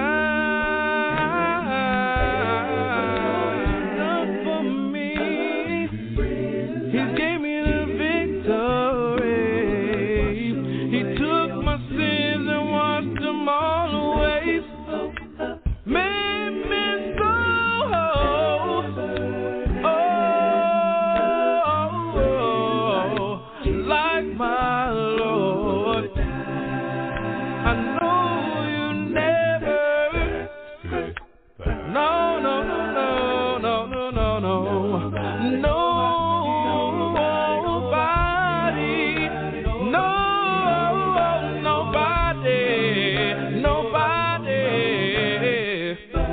But my Lord, no, no, no, no, no, no, no, no, no, no, no, no, nobody but Jesus. Oh, it's all in Jesus. Oh, He's my Savior. He does so much for me, for me. Oh, ain't nobody but Jesus, nobody but Jesus, nobody but Jesus, nobody but Jesus, nobody but my Jesus. You're listening to the Gospel Light Radio Show. Give your attention to the proclamation of the gospel of Jesus Christ. And good evening, Stevie, and thank you for having me on the show once again, and welcome to our listening audience on the Blog Talk Radio platform, or whichever platform you happen to be listening on. Thank you for taking the time to be here to study from the Scriptures, and if you have a Bible, if you want to open up to Romans chapter 6, that is where we will be starting, or if you're technologically savvy and having a Bible app, open it up to Romans chapter 6. And we will be starting there. That's where we'll be spending most of our time. Now, several years ago, there was a film that came out called The Princess Bride. I saw it years ago once, I think. And it's a pretty popular movie, kind of a spoof on the fairy tale genre. Peter Falk plays a grandfather coming to read a story to his sick grandson. And it's a story. The grandson doesn't really want him to read the story because The Princess Bride's got a lot of romance and that sort of thing. And what 11-year-old boy wants to listen about princesses and romance and that sort of thing? When I was his age, I was more interested in airplanes and things getting blown up and that kind of thing. I'm just a guy, okay? Just a guy thing. But it's a tradition in the family that this story gets read when people are sick. So not to hurt Grandpa's feelings, he sits back and lets Grandpa read the story. It's Fred Savage from the Wonder Years plays the grandson, and Peter Falk from the Columbo series plays the grandfather. And so the story centers on Princess Buttercup, who is a former farm girl who's been chosen to marry Prince Humperdinck of the fictional kingdom of Florian. But she doesn't want him. She doesn't love him. She's lamenting the death of her one true love, Wesley, who was a hired hand on the farm where she came from. And whenever she would ask him to do something or give him instructions, he would always reply with, "As you wish." And she eventually figured out that that was his way of saying that he loved her. So before her wedding, she goes out on a horseback ride and ends up getting kidnapped. And Prince Humperdinck, of course, is trying to track her down. He's supposed to be also trying to find her one true love, but she finds out that he's not. And her one true love eventually returns, but now he's a pirate. And I'm doing this as a very quick thumbnail version of the movie based on Wikipedia, the Internet Movie Database, and my memory. So I may miss a few things here and there if you've seen the film and know it. But after being tortured by the prince, the hero of the story, Wesley, they think he's dead. And they take him to Miracle Max to get him revived. But Miracle Max says, no, he's not dead. He's mostly dead. He's severely weakened. And so they get him revived. And after being mostly dead, he's able to come back and go and take on the bad guys. Now, here's where I'm going to tie this into the lesson. As a Christian, let me ask you a question. Are you dead to sin or only mostly dead to sin? You ever stop to ask yourself that? Because according to Romans 6, we're supposed to be dead to sin. And it doesn't take too much looking around to see that we've got a sin problem in the world. Sin is very prominent.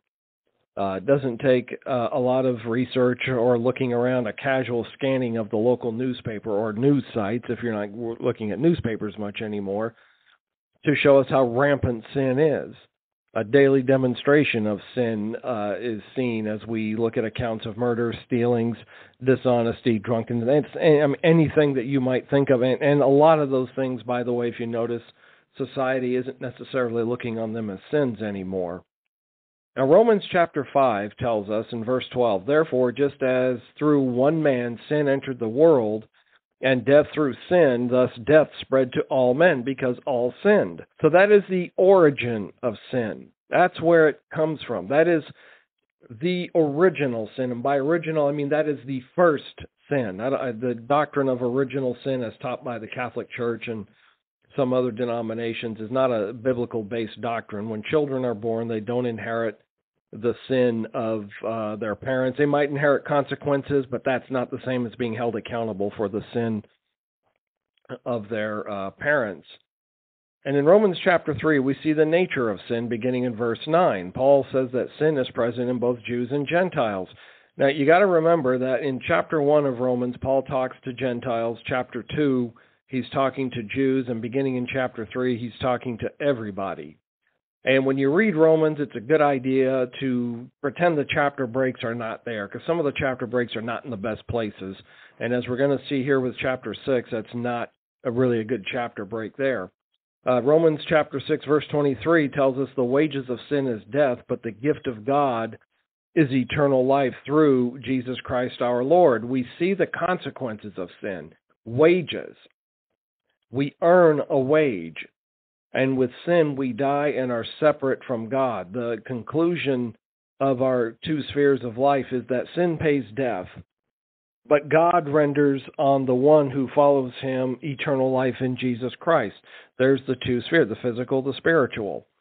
And the possibility of salvation has been made known ever since Acts chapter 2 and Pentecost. God has never hidden the fact that he wants all men to be saved and to come to a knowledge of the truth. Now, in Romans chapter 6, we can see the reality of the salvation God offers. Look at chapter 6. Now, the context for this actually begins back up in chapter 5, at about verse 12. So as you read it, if you're going to read this in its full context, start with chapter 5, go back about verse 12, and read on, actually verse 9, and read on, and pretend that chapter break isn't there, because he's anticipating an objection or a question that the Romans might have, and he's answering it here beginning in verse 1 of chapter 6. "What shall we say then? Shall we continue in sin that grace may abound? Certainly not. How shall we who died to sin live any longer in it? Or do you not know that as many of us as were baptized into Christ Jesus were baptized into his death? Therefore, we were buried with him through baptism into death, that just as Christ was raised from the dead by the glory of the Father, even so we also should walk in newness of life. For if we have been united together in the likeness of his death, certainly we also shall be in the likeness of his resurrection. Knowing this, that our old man was crucified with him, that the body of sin might be done away with, that we should no longer be slaves to sin."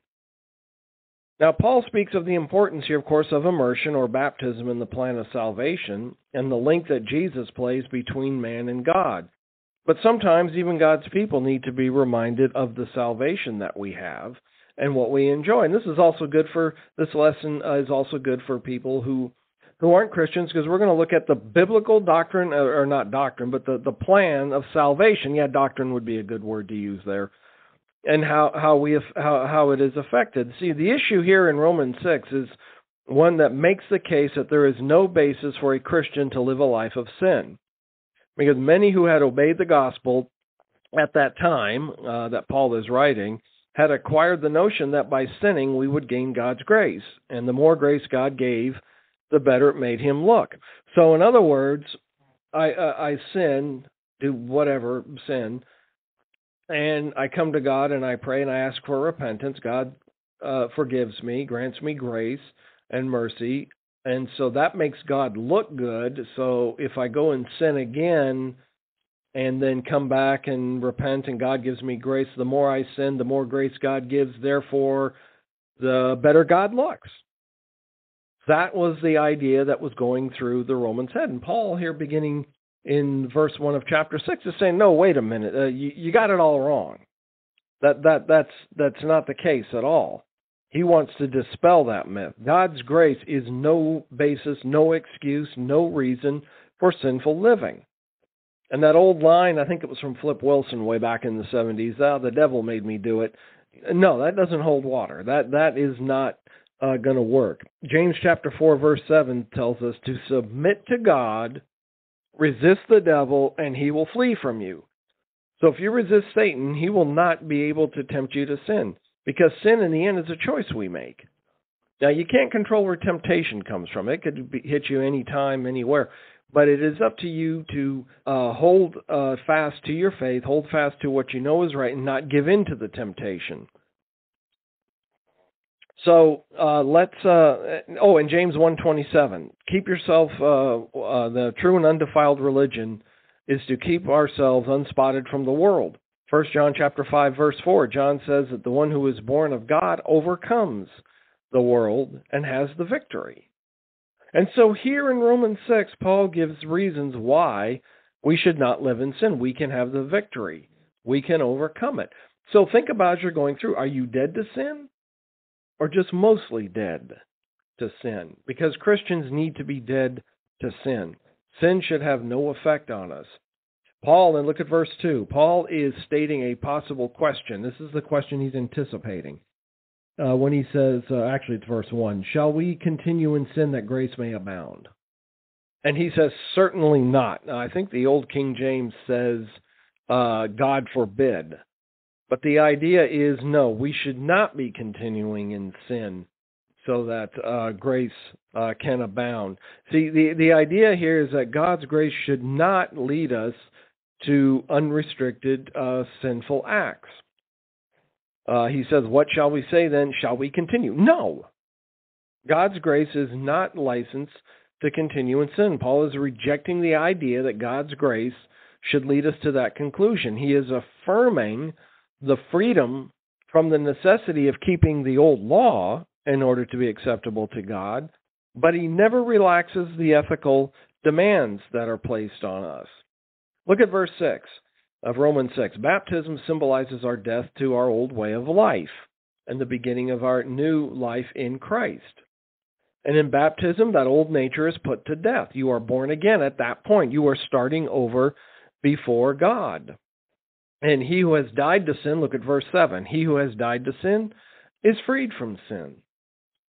Now, many times over the years, I've noticed that when we talk to somebody about salvation, we present the gospel plan, we treat baptism many times as the end. Hear the gospel, believe it, repent of your sins, confess Christ, be baptized, 5 steps to salvation, boom, we're done. But if you think about it, baptism is more like a commencement. Now, what's commencement? That ceremony, remember when we graduated high school or college, we went through a ceremony that was called commencement. Okay, now wait a minute. I just finished 13 years of education, 13 because I count kindergarten, and I'm finished, or I just finished my degree, my bachelor's or my master's or whatever. And why are we calling this ceremony commencement? I'm finishing. Well, if you think about it, we are beginning a new phase of your life. You graduate high school, so where are you going to go? Okay, I'm starting a new phase of life. I'm going to college. I'm going to trade school. I'm going into the military. I'm going to work in the family business. I'm going to maybe continue whatever job I had in high school for a year or so and kind of figure out what I want to do. It's a commencement. It's a beginning of a new phase of life. Baptism is a commencement. It is beginning a new nature, a new phase of life as we come up out of the water, and we are now going to serve God. And that is where we need to remember to really give the encouragement to new Christians.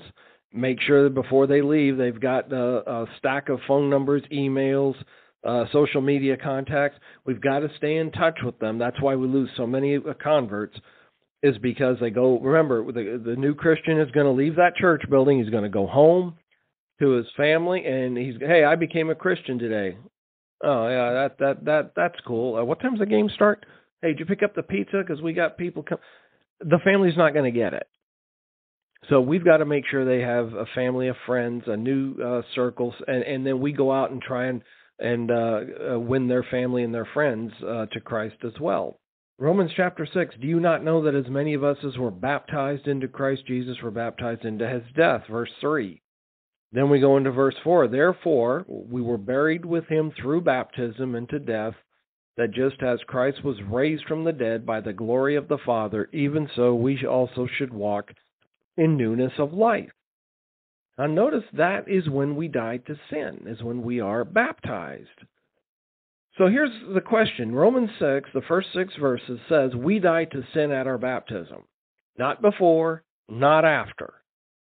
So, question. If one is not dead to sin, is one a Christian? So if I'm not dead to sin, if I haven't died to sin, am I a Christian? Well, the answer is no. And if one is not baptized or immersed as taught in Scripture, is one a Christian? Once again, the answer is no. We have to be dead to sin, just like a body. You're at a funeral. I'm sure most of us have gone to a funeral or two, and the deceased is there in the casket. There's grandma or mom or dad or whoever. Nothing we can do is going to wake them up. Was at a funeral once, and a little girl, it's a true story, a little girl was, because I was there, about 3 or 4 was, we were going by the casket at the viewing before the service, and a little girl about 3 or 4 was standing up trying to see in, so her dad picked her up, and she looks in the casket, and it was a relative that had passed away, and she looks at it, looks at Dad, and asks Dad, is she asleep? And Dad, not really wanting to get into a deep theological discussion with a 4-year-old, a 3-year-old at that time, just said, well, yeah, I guess you could say that. Oh, well, wake her up. No, it doesn't really work that way, of course. In Ephesians chapter 2, Paul told the Christians there at one time were dead in their trespasses and sins. Okay, that means you're not alive to God at all. You've got to get away from that way of life. And Paul tells us that God's grace is not going to be given to people who walk according to the course of this world. That is, we should not be conformed to the ideas that are opposed to Christ.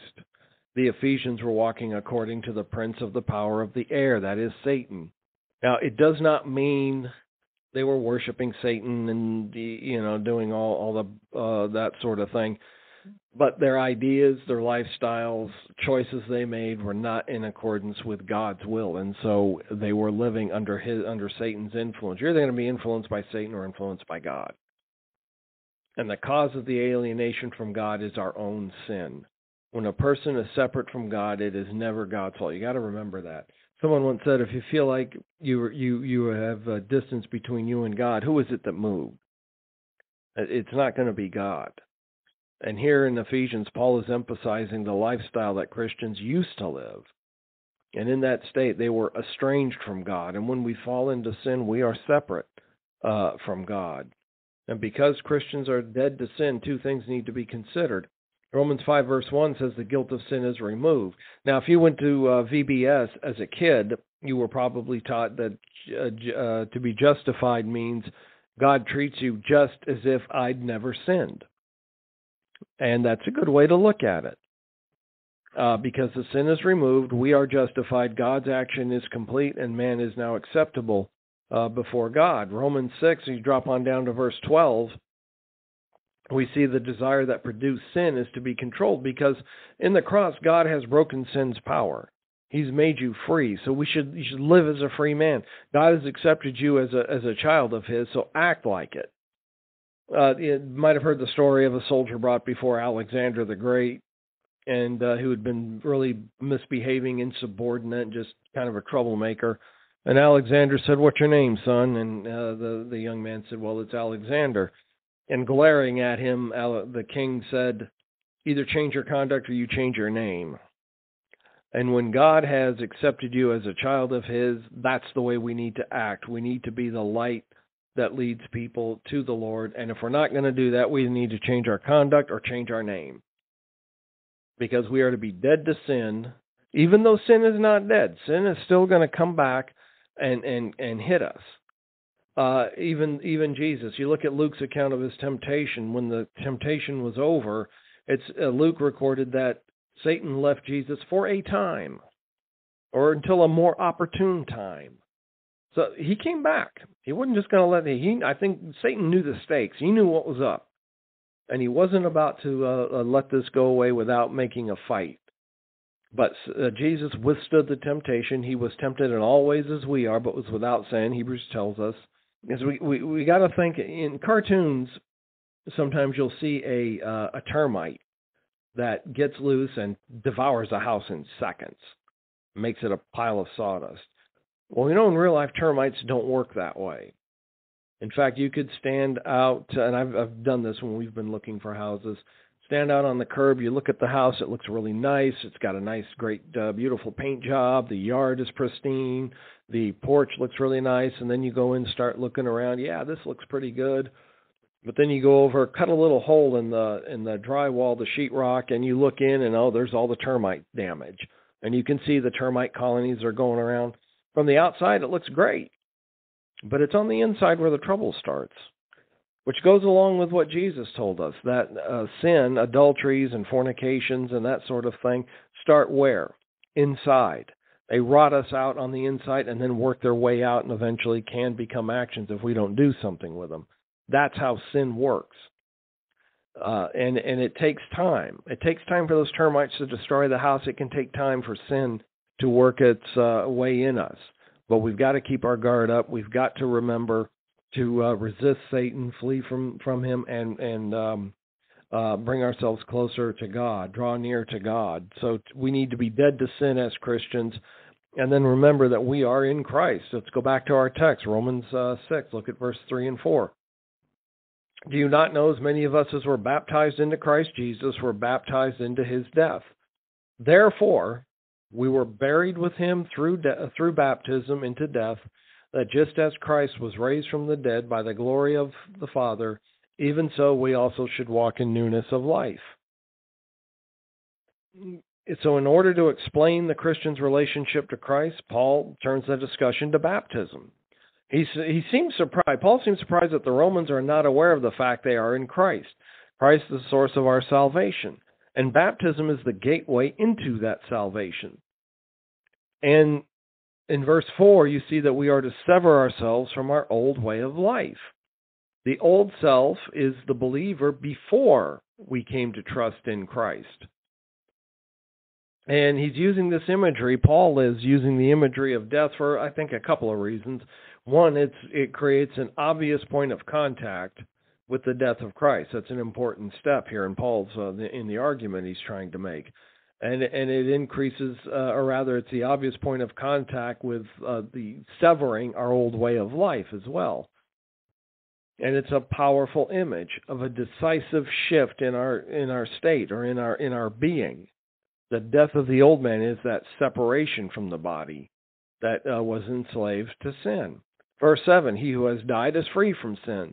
So there's the separation from our old way of life. Now, since Christians are in Christ, we have that special relationship with him. Galatians chapter 3 says that tells us that we are baptized into Christ. As many of us have been baptized into Christ have put on Christ. And this is to become a member of. And that is one of the things that the context of Galatians 3 tells us, that we are now a member of Christ. We are a part of Christ because we have been baptized into Christ, and that is symbolizes our new spiritual existence. Now, being baptized into Christ, putting on Christ, that is a choice. Just like the clothes we wear every day. We get up, and if you wear a suit and tie to work, well, you go to the closet, pick out something, and put it on. Or if you wear blue jeans, you pick out a pair of jeans and a shirt, put it on. You made that choice. Now, if you put on that pair of jeans and that shirt and you decide, it's going to be a hot day today, I don't need this flannel shirt, I'm going to put on a T-shirt. You made a choice to change. And then you could just say, I'm not going to wear these clothes at all, take them off, put on something else. You made a choice. Putting on Christ in baptism is a choice. God doesn't pick some and choose others. You make the choice to become a Christian, to be baptized into Christ, and then you make the choice whether or not you're going to stay clothed in Christ. You can take it off.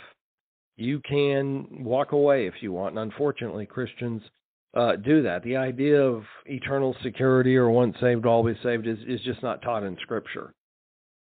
Just like sinner's prayer and things like that, those are not taught in Scripture. Those are man-made ideas. But getting back to our text in Romans, baptism is how we participate in and we reenact the death of Jesus. That's how we are reunited and indwelt by the Holy Spirit in a non-miraculous way. The Christian is justified also by the blood of Christ.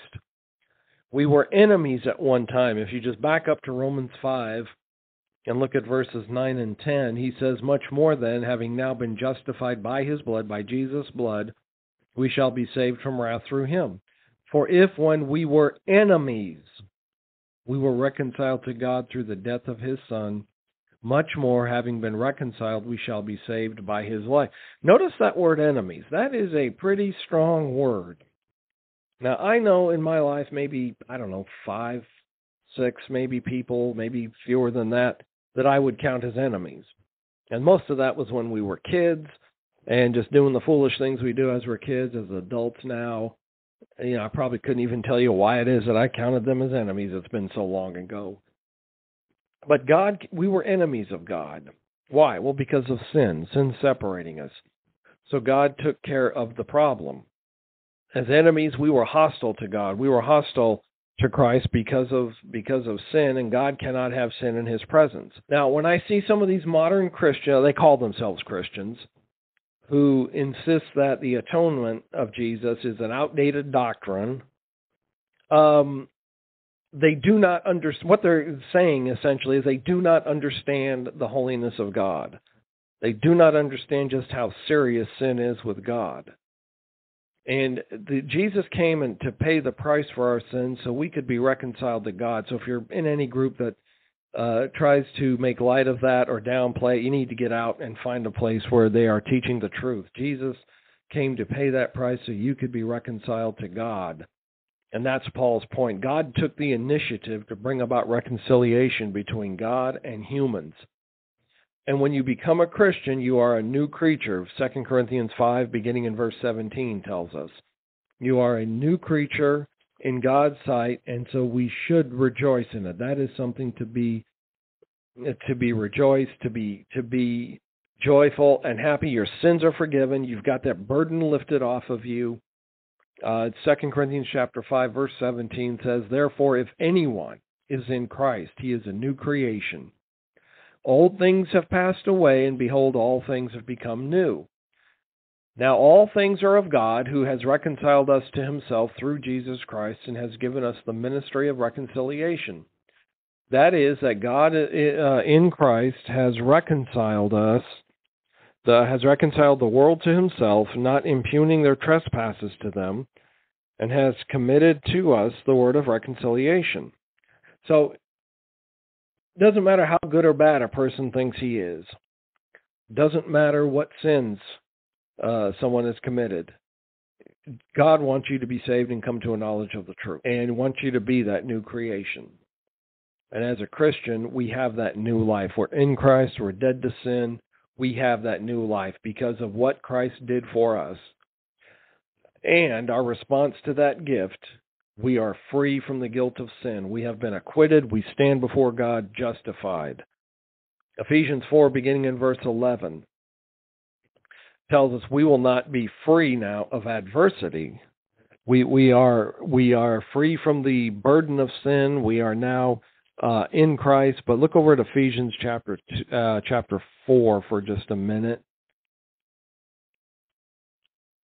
And Paul said, verse 11, he says, not that I speak in regard to need, for I have learned in whatever state I am to be content.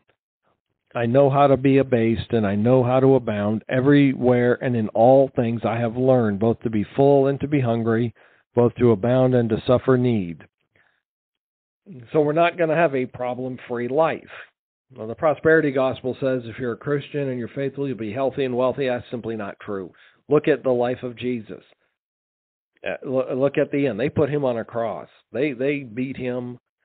They rejected him. Look at Paul, imprisoned and stoned. They didn't have easy lives, and I don't think you can make the case that either one was being displeasing to God. So we will have adversity in life. Sometimes we simply just have to live with adverse circumstances. We can pray that they'll be taken away, but sometimes we just have to go through them. Paul had many adverse circumstances. 2 Corinthians 11, he detailed his sufferings to the brethren at Corinth: beaten, stoned, shipwrecked, robbed, betrayed by his own countrymen. He had to constantly defend his apostleship against various detractors, and many of Paul's opponents were old colleagues from Judaism. But despite these troubles, Paul continued to work for Christ. The adversities he encountered were considered occupational hazards, basically. And because of Christ, we have a life of hope. Paul had that hope. You can have that hope. Hope is faith in the future as God's promises of an eternal home. Paul does not ever envision a time that we will not stand on grace. There's a double negative there. But Paul is envisioning that we will always stand in grace when we stand before God. We do not want judgment. I know we had a lot of people running around, we want justice for this and justice for that, and we want justice. No, when it comes to God, you don't want justice. If you want justice, God will give it to you. But it's not going to be what you want. I had a friend years ago who once said, when I stand before God, I don't want justice, I want mercy. I'm throwing myself on the mercy of the court. I think that's a pretty good strategy. Because of Christ, we can have that hope. We can have that mercy and that grace, and not have God's justice and wrath come down on us.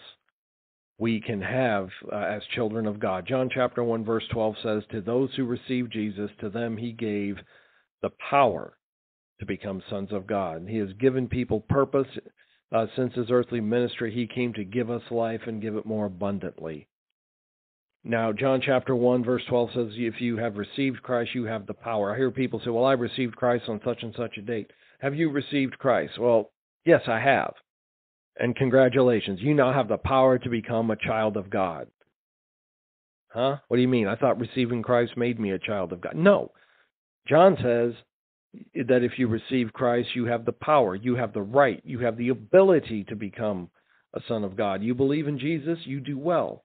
The demons believe and tremble. If you believe in God, you're at that level. You now have the power to become a child of God. You know, we just, about half the states just had an election here a couple of days ago. And as a U.S. citizen, I've got the right to vote. Now, does that mean I vote? Well, no. And a lot of people who've never voted, never will, they have no interest in it. I know people that it doesn't matter what the issue is or the election, they want to be the first in line to cast their ballot. Okay, so if I have received Christ, I have the power. It doesn't mean I am a child of God. But this goes back to Romans 6. Then I need to be immersed or baptized into Christ for the forgiveness of my sins so that I die to sin. And then I am raised up to walk a new life. As Christians, we need to be dead to sin and not practice sin. And as Christians, we are not perfect. We're just not controlled by sin or its desires. We've been cleansed by the blood of Jesus. We are free from sin and from its guilt. So let me go back to the question I asked at the beginning. Are you Christian? Are you dead to sin? Or are you mostly dead? Or are you not dead at all to sin? If you have not been immersed into Christ, you're not a Christian. And you can call yourself one, but you're not a Christian unless you've been baptized into Christ and raised to walk that new life. And you do it out of faithful obedience to the Lord, faithful obedience to have your sins forgiven. And if you're not a Christian, you're not sure, then contact one of us here on the show. We'll be glad to study with you or help you find somebody in your area so that you can be properly taught what you need to do to become a Christian. What is it you need to do to be saved? Thank you for your attention. Thank you for being on the show. Thank you for having me, Stevie, on the show, and we will see you in the next broadcast. That's all I have for this evening. Thanks for having me. You're listening to the Gospel Light Radio Show. Your grace and mercy brought me through. I'm living this moment because of you.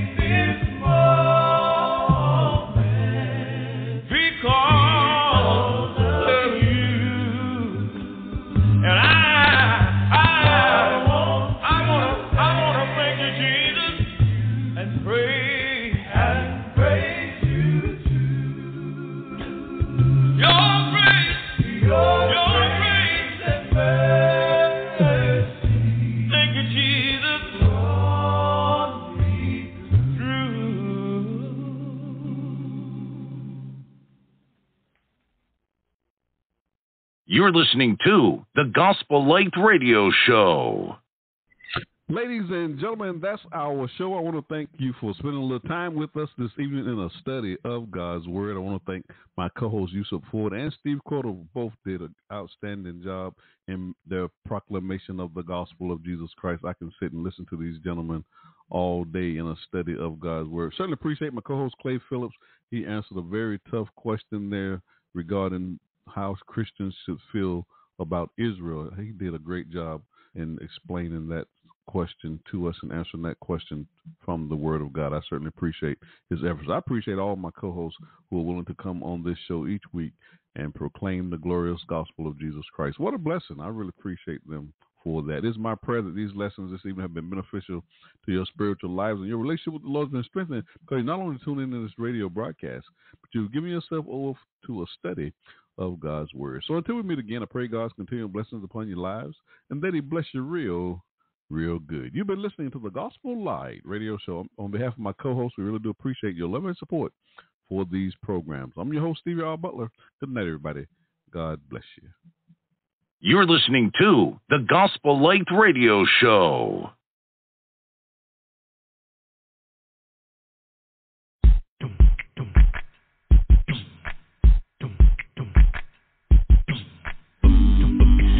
It's on the way, yeah. It's on the way, yeah. Your promises, oh yeah, and amen. I celebrate all that I am. Your promises, oh yeah, and amen. I celebrate all that I am.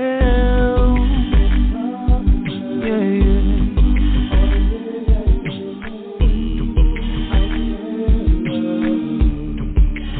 all that I am. Yeah. Promises. Ah, yeah. All that I am. Holy Spirit, please intercede. I will release you to speak what is best for me.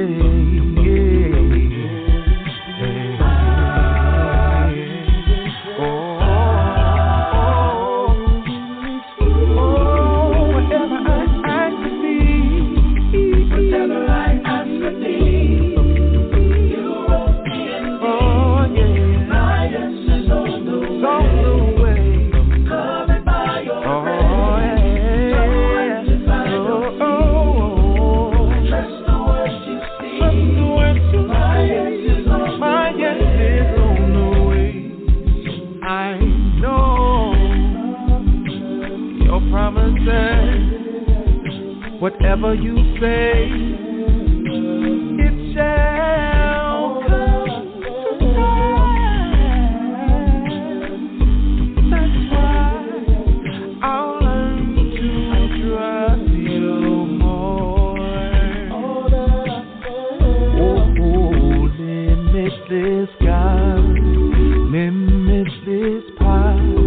Your only desire is to see me go higher.